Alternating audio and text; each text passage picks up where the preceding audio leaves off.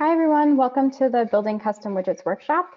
My name is Sofia Ozelkan. I'm going to be walking you through today how to build a custom widget. I'm a technical account manager here at Duda. I'm actually coming up on my 1-year anniversary, and I help our account management team and their clients with any technical questions and technical needs, such as API and implementation projects, webhooks and onboarding, research, and of course, anything that has to do with the widget builder. So today I want to walk you through how to use the Duda Widget Builder. And here's our agenda. So we're going to go over what the custom widget builder is. I'm going to go through a brief demo on how to build a custom widget, and then we're going to have a short Q&A session afterwards. So as many of you know, Duda widgets are built with rows and columns, and we use widgets to style and customize your site. Duda has lots of widgets like text and image, but we also have some more industry-specific widgets like Open Table and Restaurant Menu for the food industry, or the Coupon and PayPal widget for e-commerce. Before diving into the demo, I do want to show you a few examples of widgets. Let's get to the right page. These widgets were actually built on Duda sites using the widget builder. So here's our first example. Here we have a site for a band called The National. If we scroll down here, we can see a Spotify playlist of all the tracks on their most recent album. The great thing about this widget here is it is actually used building a custom template. So the agency that built this site, they actually sell to a lot of artists, and they're able to use a custom widget within the template. They simply place the widget on their template, and each time that they build a new site, they can quickly just log into their Spotify, because they integrated the widget to the Spotify API, and populate a playlist for the artist. This helps really well with promotion. Here I have another example of a real estate company. If I scroll down here, I have a grid that shows some house listings with price, some images, and some house information, such as bedrooms, number of baths, and square footage. Up here, we have a search field that actually filters out this grid system. So this grid is actually tied to collections, and this custom widget is using this filter over here to filter out any data from the collection and actually display anything that meets the visitor's needs. I also have a last example here for a Irish luxury day tour company. And here they have a widget that allows users to actually book a tour for a whiskey tour. So here they can choose the number of participants, the date, and the great thing about this widget is it's not just industry specific. This can be used on various sites through various industries for different experiences and different tours that people might want to book. So something that I get asked a lot about is why use the custom widget builder over HTML widget or developer mode? And there are a few reasons. The first is if you have a lot of code that you're going to be using. It's very difficult whenever you're putting a lot of code on a site if you have to go to developer mode and search through a bunch of code, especially if you have to make changes. You also have to store that code externally, and each time that you need to add that to a site, you're gonna have to find that on your external source, go to the site and copy and paste or make any changes.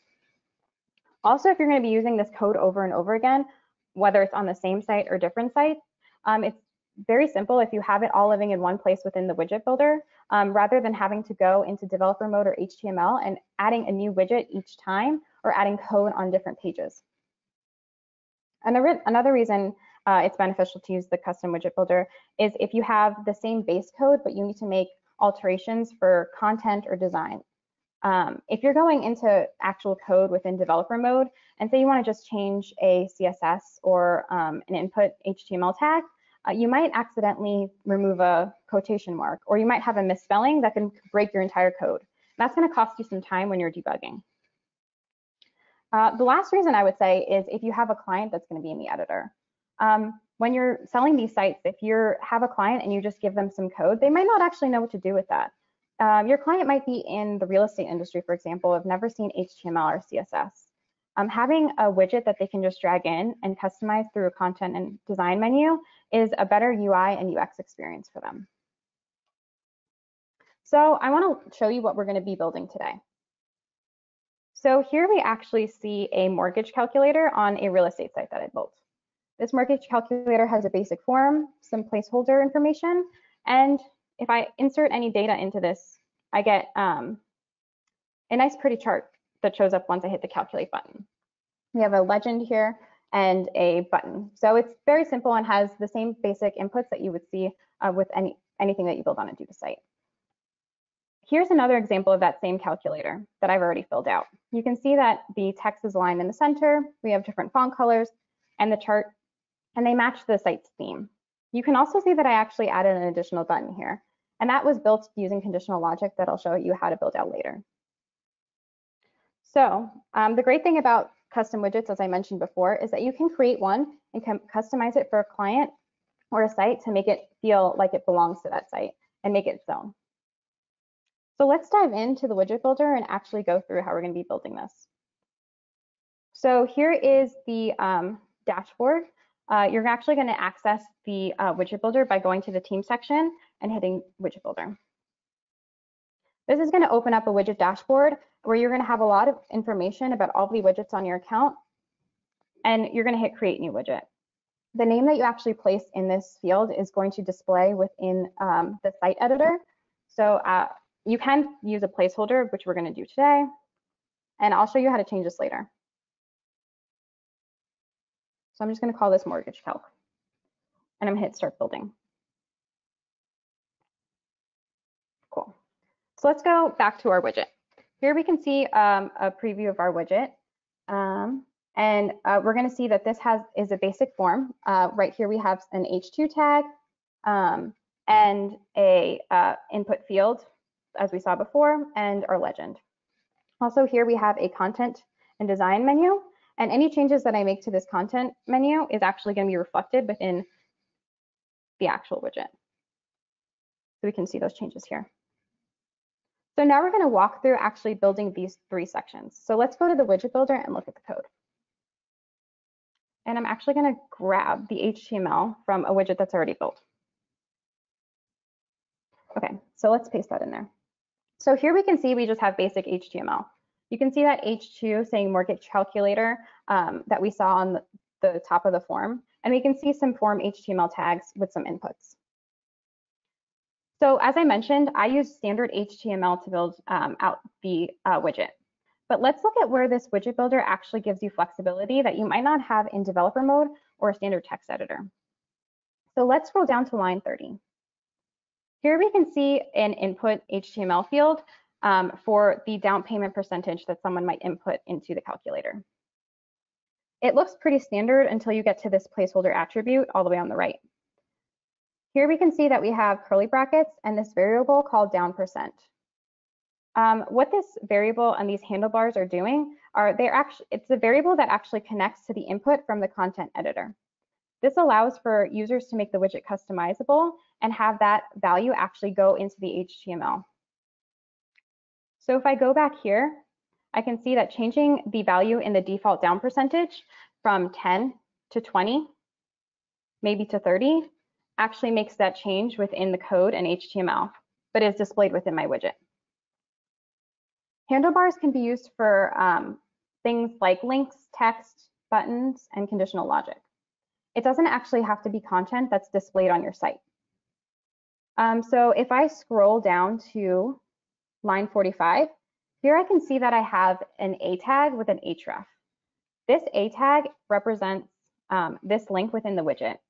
And it's a link for users to access a website that has interest rates. So say you have a client that actually doesn't know what interest rate they should input into the field. They can click here and get more information.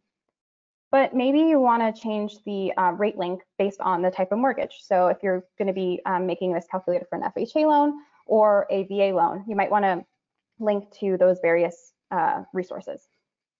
So here on this A tag, I have this href here with those handlebars and a variable called rate link. And if you look at my content menu here, I can choose the link that I want to input here, or I can have this link to an existing page, similarly to how the link picker works within the actual site editor. So how do I actually build those fields that you see within the content menu here? Let's go over to the content editor field and build those out together. So the first thing I'm going to do is actually hit add input.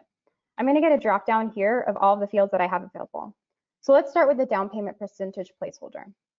Since I'm going to be taking an input of text from a user, I'm going to hit text, and I'm going to actually go back to my HTML and go to line 30 and grab this variable that I have here. I'm going to go back there and drop that then. I'm also going to add a descriptive label so that users know what they're setting the value for. Here I have this toggle that allows me to enable this field to connect to data. If I toggle this on, this can connect to any information within the content library or within collections. So I'm going to toggle that on. I can set a default value. I'm going to set that to 20. And then I have some other options here, such as adding a tooltip, placeholder, and I can make this a required field as well. I'm also going to add a link input for that link that I showed you. So I'm going to go back to my HTML, go to that line on line 45 and grab that variable.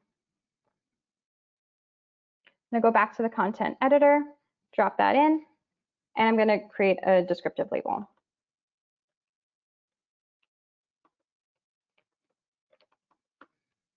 And I'm also going to bind this to connected data.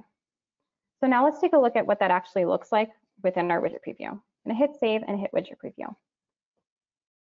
We can see we have an ugly form here that's not exactly what our final product will look like. But in the content menu, you can see those two fields that we added, and we can see how changing from 20 to 10 actually shows up in the form. Awesome. So as I mentioned, you can use handlebars for conditional logic. So let's switch over back to our widget. And I'm actually going to switch over to this widget in a more completed state. So if I go back here, I have my HTML, and I'm going to scroll down all the way to line 142. Over here, we have handlebars that are using our handlebars for button logic. And what's great about this is that using this over a button HTML tag actually inherits global design. So any elements that are going to be loaded on your widget using handlebars will inherit any global design that you've set on your site. And this helps with speed up site design. You can obviously also customize the button if you choose to allow to add that in the design editor and have that individually customized like you would on any other widget within the site. But one thing I do want to point out is on line 146. I have some handlebars here for conditional logic. I had handlebars wrapping this if statement. So if contact lender, and contact lender is our variable, I'm going to show this a tag, and this a tag is wrapping a custom button. So what does this actually look like within the widget? I'm going to go back to my widget preview, and I'm going to look at my content menu. I can see that I have this toggle here, and when I toggle it on, I can see that a button actually appears within my widget to contact the lender. And I can link this to any link. I can link it to an email or click to call like I would within the actual standard widgets for other sites. So how did I actually make that toggle tie to this conditional logic within the HTML? Let's go to the content editor and take a look at how I actually set up this input. So here's the content editor. I've added some additional text inputs similarly to how we set up the default down payment percentage field. I'm going to go down to this toggle. This input type of toggle is what I used here. And I set it to that variable contact lender that you see within my conditional logic of that it's if statement. I gave it a descriptive label such as contact lender button. So whenever someone toggles that on, they know that they're going to be enabling the contact lender button. I set the default value to off, and I'm always going to be showing it. I also added that link picker for the actual link that will appear and be tied to that button that pops up when that toggle is turned on. So if I took that lender link variable and I gave it a descriptive label, And I enabled this to connect to data so that if I do choose to use this on a site that I want to tie to my content library, I can tie to a phone number or email address. I made this a required field. And what I did down here is instead of having it show always, I decided to show this field only if that contact lender, which is the variable tied to the toggle, is set to true. Cool. So one thing I do want to mention is those variables that you see within those handlebars are not only accessible in HTML. You can access them with in data within the JavaScript. So let's go to the JavaScript section. Before I actually jump into the code here, I do want to mention that all Duda sites come with jQuery. So you can automatically start using jQuery and its functions without having to load the library within the JavaScript. Another thing I want to point out is if you are going to be loading any libraries, each time that you load a widget on your site, so for example, say we load this mortgage calculator on a site 3 times, any libraries that I actually put in this code will load on my site 3 times. So if you know you're going to be using a library, I would recommend putting it in the body end of any templates that you create, or having some conditional logic within your widget that checks to see if the script already exists, and if not, to add it to the body end of the site. Cool. So let's scroll to line 82 and take a look at some JavaScript. So here we can see that I have some conditional logic for my home insurance input field. So going back to the widget preview, that's actually this field over here.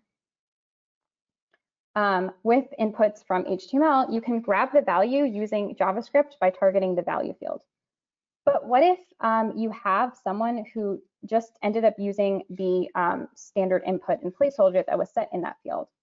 Or maybe you have a widget that actually doesn't take input from a user, but the value was set within the content menu. The great thing about the JavaScript is that you can use our data.config object. And the data.config object has access to all of the variables that have been set within the content menu. So any data that was set within the content menu or the design menu can be accessed by using data.config and the variable name that you have assigned to the content editor field. So let's go back to our widget preview and take a look. If I take the homeowner insurance placeholder, like I've done with any other field, and I change that, we can see that this change is actually being accessed through the HTML. And then when the calculation is actually being done, the JavaScript is taking my data.config object dot insurance variable and using that to make the calculation. So like I said, the great thing is that the data.config object allows you to access content menu data within the JavaScript. Okay, so let's jump over to CSS next. So the CSS has 3 sections. We have global CSS, desktop CSS, and mobile CSS, which is device specific, similarly to how it is in a Duda site editor. Any CSS that you know should be applied to all widgets should be thrown into the CSS section. And anything that you know you want to be device specific, just throw into the device CSS. So if I go to my widget preview, I've been showing you the desktop version, but I can toggle over to mobile, and you can see it looks very similar. The only change I made was to the size of the widget. So going back to my code, I can see in my desktop, I've just made some width adjustments to different sections in both the desktop and mobile section. Awesome. So what if you have some CSS that you want your users to customize, like font, maybe color? And that's the great thing about where the design editor and design menu comes in. So let's take a look back at my widget. If I go back to the desktop version, you can see that I've added some text styles, some link styles, and button styles here. But one thing I actually want to show you is that we do have the option to have a color picker. So going back to my widget, we do have this legend over here that corresponds to the chart that actually gets generated when I hit the calculate button. So if I hit calculate, I see this chart here, and that corresponds to the legend colors. So what if I have a site that doesn't really just drive with these colors? I can go ahead and change them. And you can see that that actually gets reflected within the widget and will be reflected in the chart once I hit calculate. So let's look at how we actually built this within the design menu. So let's go over back to our widget builder and go to design editor. Here are all of the other text and button stylings that I've already added. I'm going to scroll all the way down to the first description here and choose the color picker. So we're going to use the principal and interest payment as an example. I'm going to choose the color picker as the input type, and this is similarly set up to how I set this up in the content editor for the text and link field. I'm going to give this a descriptive label, so I did principal payment color, and then I have the option to choose to update the CSS or a variable. I would recommend using to update the CSS if you know that you're going to want to be targeting a CSS selector and just making a simple update, maybe to color, font. But if you know that you need to use this within the JavaScript, I would recommend using the variable option. So I actually chose to use the variable option, and I named my variable principal color, and I set it to a default value of pink. So if I actually go back to the HTML and I scroll all the way down to where I set this principal and interest, I can see that I just have a span here and I don't have any handlebars. So where exactly am I accessing this variable? Let's go back to our JavaScript. So if you see on line 16, I'm actually targeting the CSS using jQuery. So I'm targeting the principal color class. I'm just updating the color attribute of the CSS using data.config, which is our object, and the principal color variable. I'm also going to go all the way down to the bottom of this code where I'm generating my chart. Here on line 124, you can see that I'm just setting similarly to regular JavaScript, I'm placing my variable here instead of actually just having some text. I could go and target the chart, find a color that represents principal payment, or I can just use my data.config object and the variable similarly to how I would use regular JavaScript. Cool.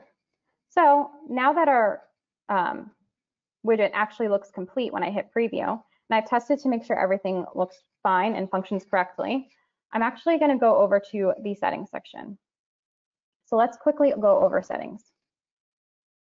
Here within settings, we have a section for general. This is just going to have all the information that allows your widget to be easily accessible within the site editor. So I have a widget name.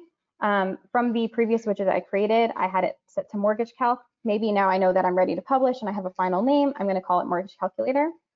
I can choose an icon that shows up here so that this is the icon that people will see when they search for my widget within the site editor. I have a category where the widget will be listed under. And then I have a field here for search tags. So these are all of the words that I think people might search for my widget by. I also have this new toggle to use lazy load to load my widget. Once I hit the publish button up here in the top right hand side, this section will actually become available to me. And this allows me to choose the widget availability. So if I know I'm just testing my widget and I just want to do some tests within the actual site editor, I might set it to private. If I know that I only want this widget to be used internally, I might set it to only have team access. And if I know that I want everyone to have access to this widget, I'll set it to public. And then you have the option to unpublish. Here we have a version section. This works similarly to the backup and restore for sites. You have a list of all of the versions that you have of the widget and the current version you're published on. You also have version notes here, and these kind of act like commit messages when you're writing regular code externally. You have the option to preview and restore and edit. The great thing about this version section is that you can hit compare versions, and you can go to different versions and see the actual changes that you made within the code. So we have an HTML, JavaScript, and CSS section. On the top hand side, you have quick access to get back to your widget dashboard, a drop down that you can toggle between the different widgets. So if you want to look at different code sources, you have the ability to preview your widget, you can save and republish. So now that our widget's actually complete, let's jump over to the editor and see how this widget interacts in the editor. So let's jump over to my first site here. This was the first site example that I showed you. Here you can see that I just hit widgets and I searched for mortgage calculator, and my mortgage calculator showed up in the dropdown. I dragged that over here and I set my default down payment percentage to 15. And I linked this to a NerdWallet interest rate link. But as I mentioned, you can also attach these widgets to dynamic pages and to content library data. So let's jump in and see an example of that. Here I have a collection. I have a loan type with a loan name, a loan description, a down payment percentage field, HOA fee, a link for that interest rate link that we set up together, and a background image. I have this site here that looks completely different than that other site. And this is a dynamic page. So here I have my loan name, loan description, and a mortgage calculator that I dropped in here. And it's not currently tied to anything. So if I go and right click and connect to data, similarly to any other widget, I get all of the fields that I set that toggle on to enable to connect to data. So as a reminder, I just went into my widget. Let's go back in here.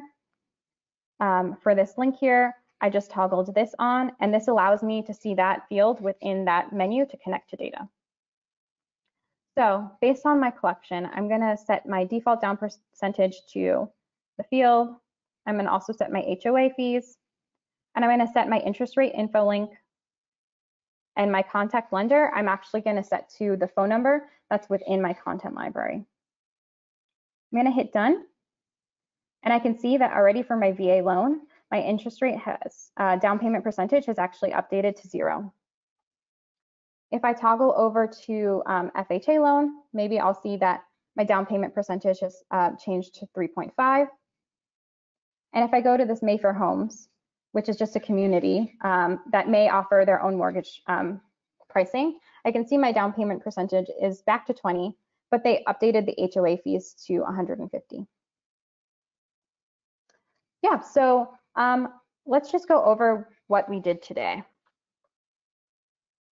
So as we did together, we built this mortgage calculator using HTML, JavaScript, and CSS. We connected data from the content library using handlebars and variables, and also the data.config object. And then we were able to manipulate the CSS using fields set within the design menu over here. This example that I built is a standard widget for this, and that was just built for this demo, but your widget can be more simplistic or complex. We have a handful of other helper objects for JavaScript and handlebar examples in our documentation. And you can also access all that documentation by clicking this documentation button over here, and that will open a new window. So yeah, that's really the demo. We can go over to a quick Q&A session. And I will just check, see what kind of questions we're getting. So let's take a look. So we have a question from Bill. I assume there is no risk to the existing widget if we open a widget for editing, copy all the code, then paste that into a new widget to make something similar. Yeah, so there is no risk in just taking code from an existing widget and copying it over.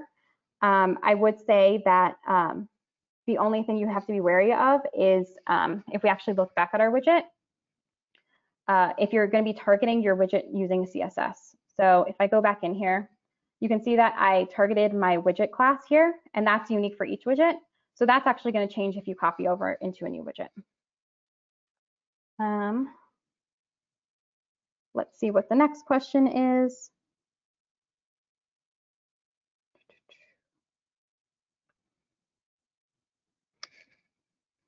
Someone wants to know, is there a way to make an API call from within the widget builder? For example, I want to get a video from a YouTube channel using their API. Yeah, so you can make any API calls that using JavaScript. If you do have any backend code that you want to collect or use, we actually do have an API that's listed in our documentation where you can host code externally and load it using our JavaScript API. One thing I do want to note is that our Duda APIs are not able to be used within the widget builder. So I would recommend hosting code externally and using that external apps API to load and load that within the widget builder. So another question from Bill, if I build a widget that will be in the header or footer, is there a way for me to detect what page is being displayed each time the widget is rendered, other than using JS to detect the URL? Yeah, so actually that's a really great question. I'm actually going to go back to our documentation here. And I actually want to point this out. So we do have a lot of JavaScript helper objects. And one here that we actually have is page name. So you do a data.page, and it will give you the current page name, and you can manipulate that in any way, append it to a different URL, or just the domain structure that you already have. And I do want to mention that this widget, this workshop is recorded so that you can watch it later. You can access it by visiting resources.duda.co/webinar or webinars. Another question, is it possible to edit the widget or copy to edit the widgets within Duda? So like the accordant widget can be edited and made into a new widget. Yeah, so the only way to actually copy a custom widget right now is to take the code and make a new widget. If you do need to make any updates, you would have to do that within the widget builder because it does load as a unique object within the HTML.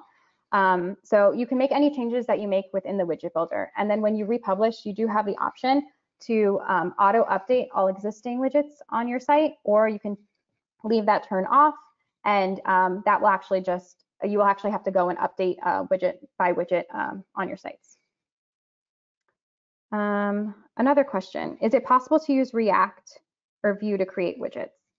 Yeah, so our JavaScript section within the widget builder just uses standard JavaScript or jQuery.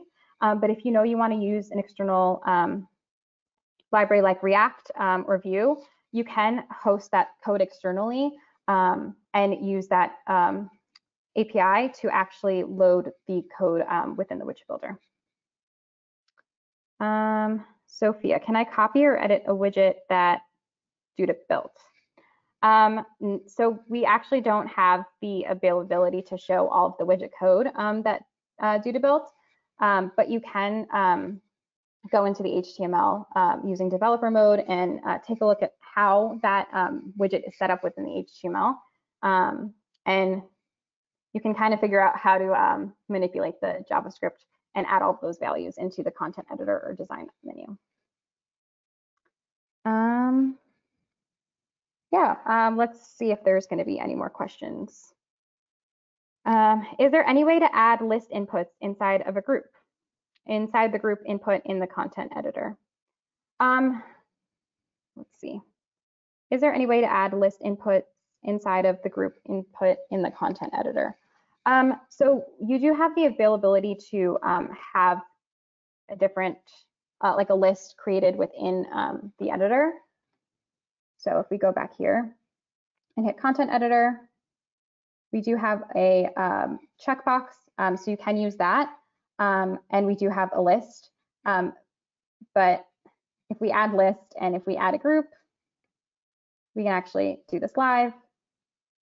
If I try to drag that list into my group, I don't have the availability to do that. So that's actually something that's not currently supported. But I will actually share that with our product team because that does sound like a pretty cool feature. Does anybody have any other questions?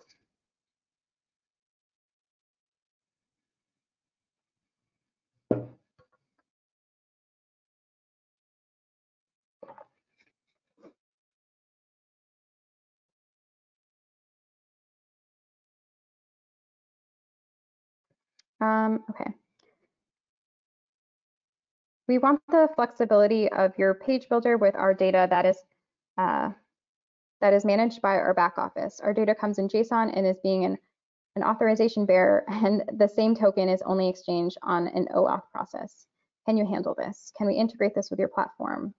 Yeah, so our standard JavaScript and HTML and CSS sections can't automatically support that. It really depends on how your code's going to be set up. If you can add some code that can access all that stuff while using this API to load that code within the JavaScript, you can. So you have the option to use that external API to load your code within our widget builder, but you will have to do some testing to see if that's something that we actually support based on any security that you have in there.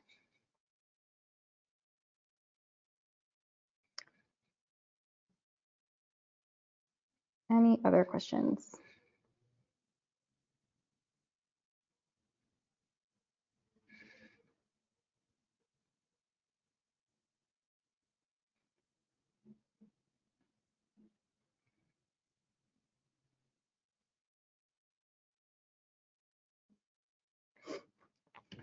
Okay, so I think that's everything that we might have. Thanks for joining us for this quick little workshop. We do have a workshop that's going to be on August 11th. That's going to be about Google Web Vitals. And just as a reminder, this workshop will be available at resources.duda.co/webinars afterwards. So thanks everyone for joining us, and have a good day.